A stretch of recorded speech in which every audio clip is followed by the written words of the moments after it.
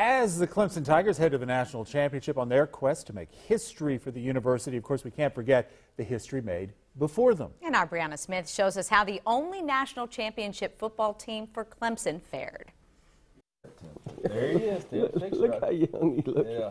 It's a reunion of sorts, brothers bonded by the color orange and their experience they shared back in 1981. Everybody was favoring Nebraska, but we were as confident, I think, as anybody. I mean, it was another game to us.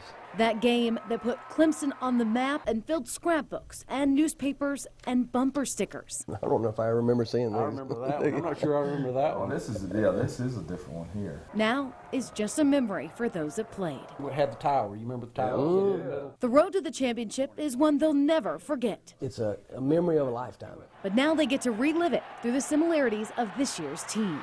We didn't know what we were getting into, but once they win it, they'll realize the special meaning it has for them personally, but also for the school.